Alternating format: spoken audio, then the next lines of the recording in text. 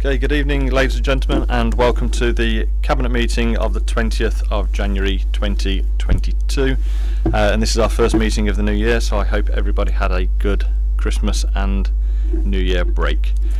So we'll go straight into the meeting with apologies for absence. I've received apologies from Alex Farrell and Rob Pritchard. Rob Pritchard is due to a COVID test, and therefore that needs to be recorded appropriately in the attendances.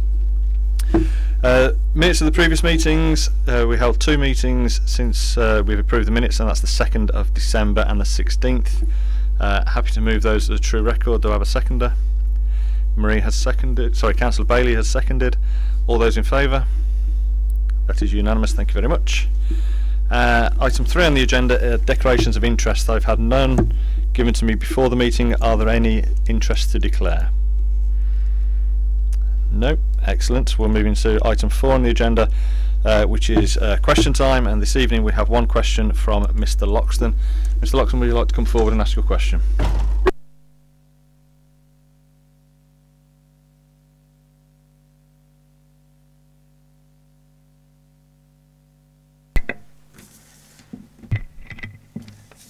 On page 10 of the draft budget and medium-term financial strategy 2022-23, including in this evening's meeting, it states, and quote, is income from the commercial / industrial portfolio has held up during the pandemic, but underlying market issues and the increase in online shopping increased by the pandemic mean that there is an immediate risk in relation to the income achievable from the council's commercial property portfolio, including the Ankerside Shopping Centre and NCP car park, while not known at present, could result in a significant loss of income, end quote.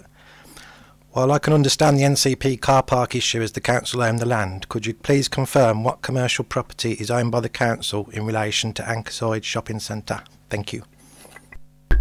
Thank you, Mr. Loxton.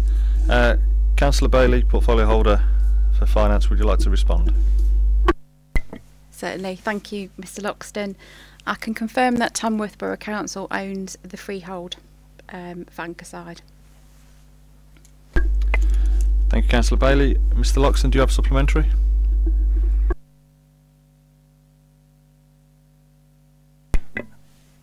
Okay, so if Tamworth Borough Council owns the freehold, that means the person in charge of the Ankerside leases the building from Tamworth Council, is that right? Or yeah, okay. I mean, the only reason I asked the question is obviously trying to be careful what I say. When people talk about Ankerside and the council, it always seems to be that Ankerside's nothing to do with the council. So this would seem to suggest otherwise. Now, obviously, if Tamworth Council's got the freehold, Tamworth Council would want Ankerside filled as much as possible, because if it's doing well, that's good for the council because they've got the freehold. So I just think it's a bit of a surprise to see that they hold the freehold. So do you think the council have led the public or made the public think that they don't have anything to do with Ankerside from what they've said in the past? Thank you. Councillor Bailey, would you like me to respond? Yes, please. Okay. The freehold owned by Tamworth Borough Council relates to the land that Ankerside stands on. Tamworth Borough Council have no responsibility for the building and have no role in running of the shopping centre or car parks. So the commercial viability and usage of those stores has no impact on the Borough Council's income from the freehold, and the Borough Council has no influence on the use of the stores within Ankerside.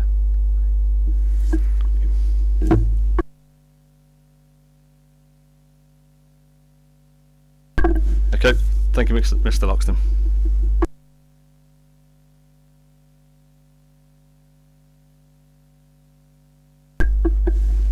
Okay, item 5 on the agenda, matters referred to Cabinet in accordance with overview and scrutiny procedure rules.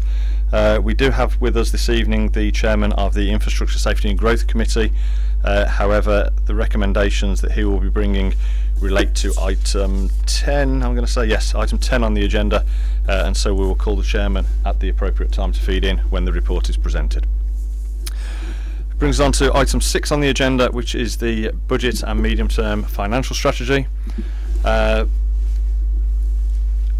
going to be extremely brief on this because you guys have all been involved in putting this document together.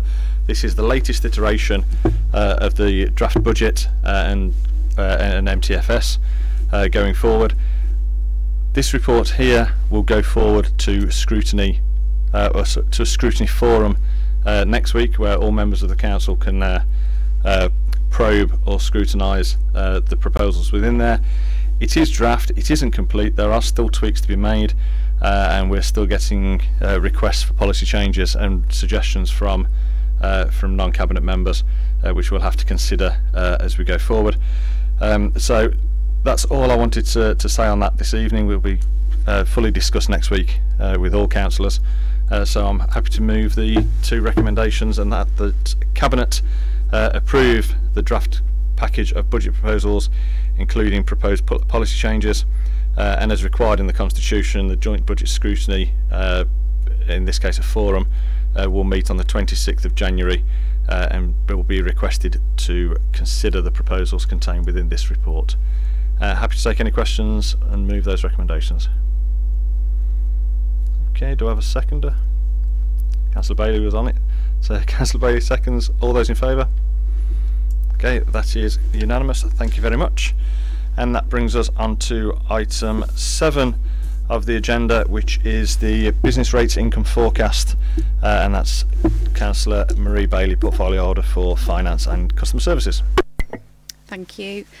So the report sets out the forecast business rates to be received in 2021-2022 and 22-23, as included within the NNDR1, and returning to the MHCLG, which will also inform the council and its preceptors' budget projections for 22-23. I won't go, hopefully everybody's read the report, so I won't go into any more detail of that, apart from to move the recommendations that 1, members approve the business rates income forecast for 22-23 and subsequent NNDR1 form for submissions to MHCLG by the 31st of January 2022 in line with the scheme of delegation. 2, should material amendments be required to forecast NNDR1, Cabinet authorises the Executive Director of Finance in consultation with the Leader of the Council to make such required amendments as necessary, and members note discretionary relief granted to qualifying bodies in line with the existing policy. Thank you. Thank you, Councillor Bailey. Any questions off Councillor Doyle? Is this the only one apart from me that's here? Have you moved that, Councillor Bailey? Yeah, okay. It's essential that we do this because, like ourselves, the other precepting authorities in the area need to have an idea how to set their budgets, and are reliant on this report in order to do so. Do I have a seconder? Councillor Doyle seconds. All those in favour? That is carried. Thank you very much. And that brings us on to item 8, which is the Amington. This table creaks every time I lean on it. The Amington Community Woodland Review, and this is the report of the portfolio holder for Environment, Entertainment and Leisure, Councillor Pritchard, who has sent his apologies. So, having been through the report, this is an update on the Amington Community Woodland project, which forms part of the Amington Golf Course, and members will see there are 5 recommendations there, which detail the funding and the pulling together of number of pots, so we can realise this project and get this completed. I have no further comments to make on that. I don't know if our officers want to feed anything in. Thank you, Chair. Just to add to what you've said, is this is a refresh of a report that came to Cabinet previously in 2019, when the report in 2019 also identified some European funding that we were bidding for at the time. But with the pandemic and Brexit, that funding's no longer available. So the funding pot that is available for the project is slightly smaller than it was previously. But this report just refreshes all of the figures now that the Section 106 has been received by the Council, with a relevant indexation that comes with it. Thank you. Okay, thank you. Any questions or comments from Cabinet members?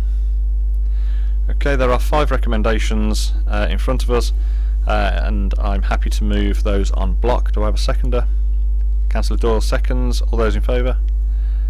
Okay, thank you very much. That is carried. Brings us on to item 9 of the agenda, which is the statement of common ground with Lichfield District Council (brackets planning), and this is the report of the portfolio holder for skills, planning, economy and waste. Councillor Doyle.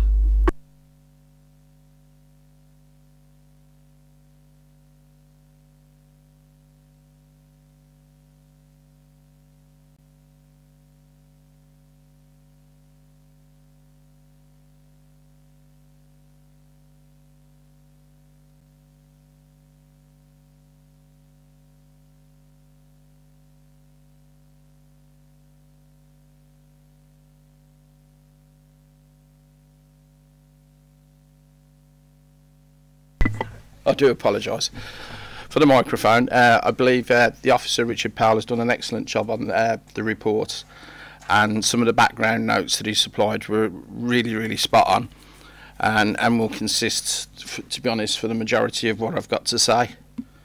So the purpose of the report is to delegate authority is sought from Cabinet to allow the Assistant Director for Growth and Regeneration to negotiate and agree to a common statement of common ground between the Council of Lichfield District Council and Tamworth Borough Council to issues surrounding the Lichfield District Local Plan for 2040.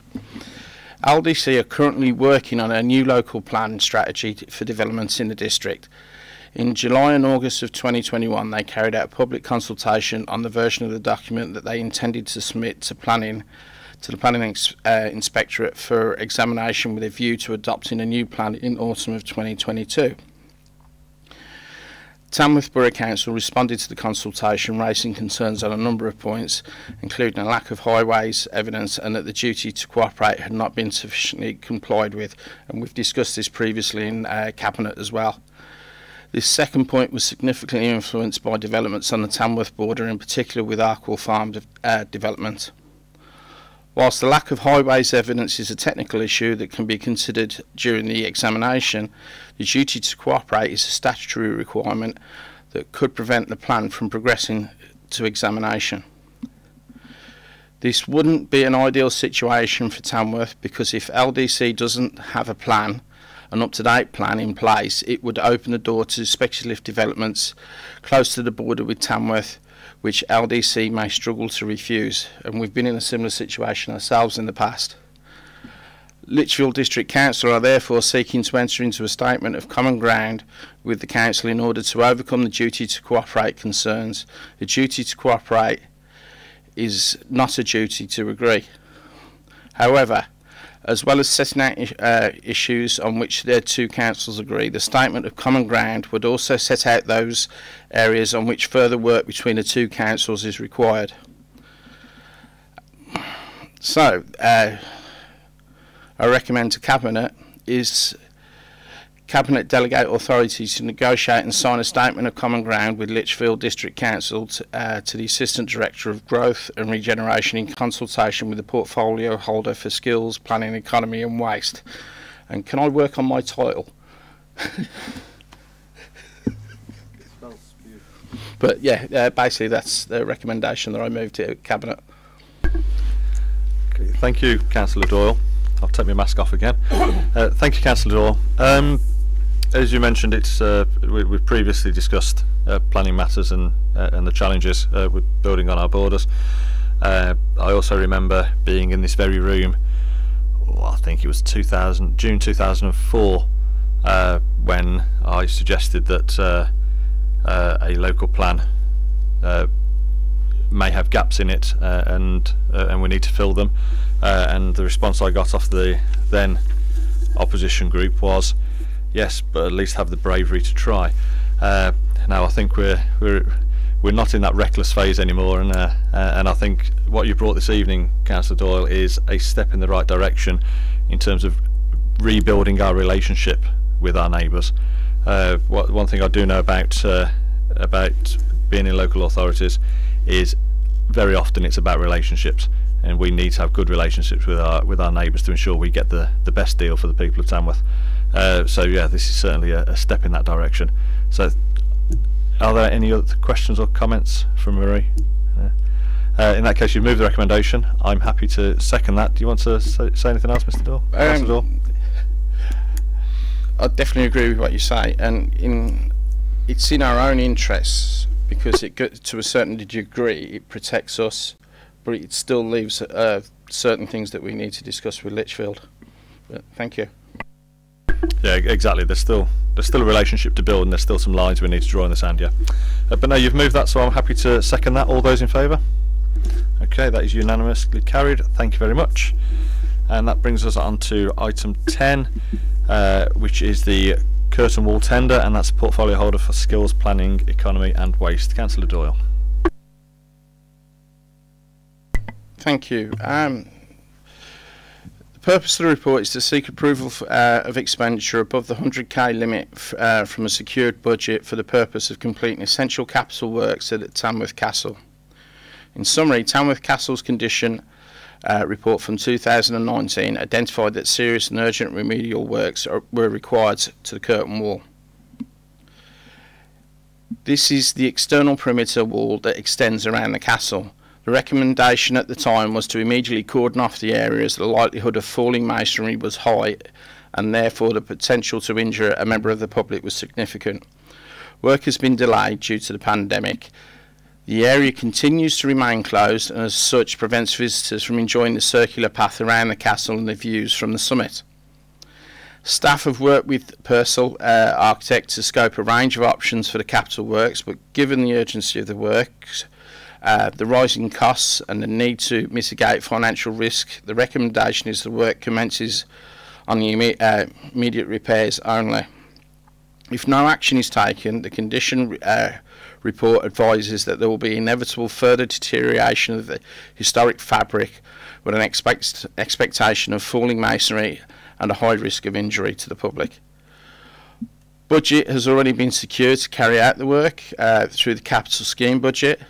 The costed works to complete the programme of repairs has been estimated at pre-tender stage to be around over 300,000.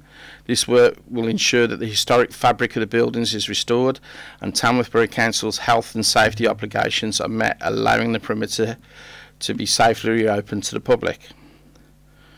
Due to the nature of the works and rising costs, a cautious approach to budget management is proposed, and the lowest costed option and no additional works included.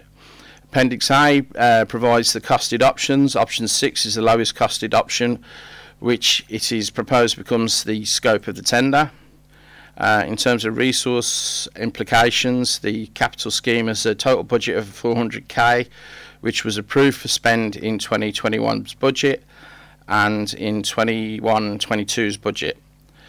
Spend has already been committed on structural surveys to support the condition survey and an architect fees in drawing up plans and schedule of works to support the tendering process, leaving a budget of over 300,000.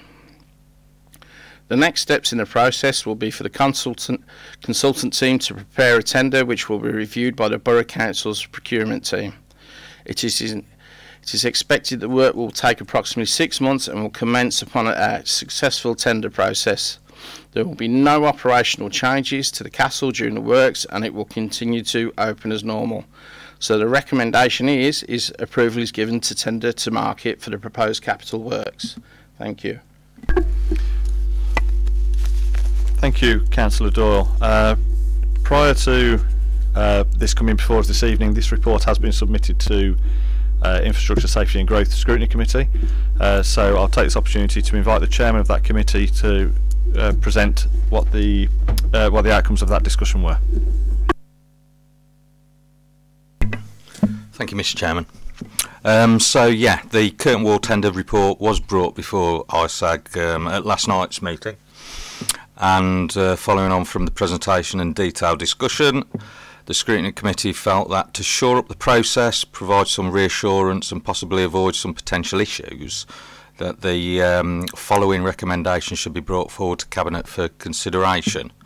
So recommendation 1 is that Cabinet instruct that the contracted castle architects act as external quality assurance for the works, and recommendation 2 is that the previous contractor's performance be taken into account in the tender appraisal.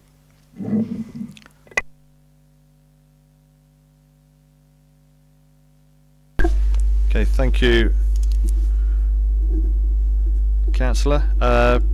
Councillor Daw, do you want to respond to those points at this stage? Yes. First off, I'd like to offer an apology because I wasn't aware that this was coming to scrutiny last night. Otherwise, I'd have been there myself. I do have a tendency to turn up when there's an item there that's from my portfolio, so I apologise on that one. I wholeheartedly support scrutiny's recommendations. Thank you.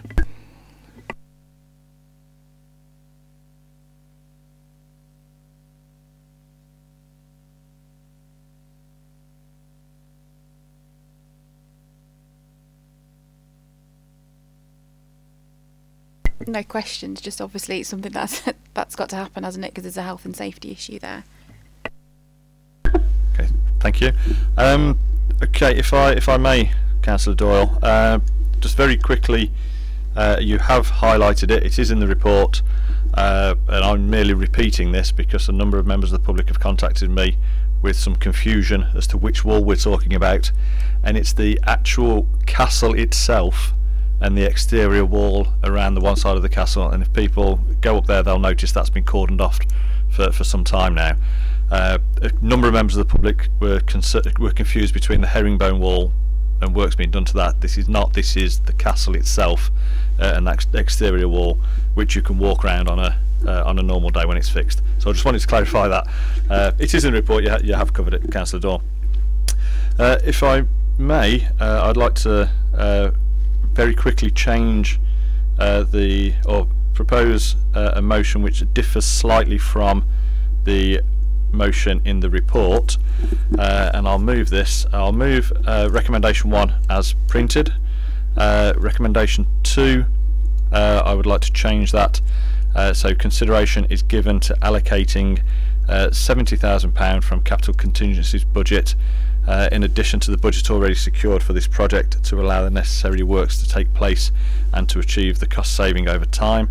And the reason I want to do that is because if you read the rest of the report, there's a 70k variance between the budget and what is anticipated, and if we approve the 100k, that gives 70 plus a contingency from a contingency.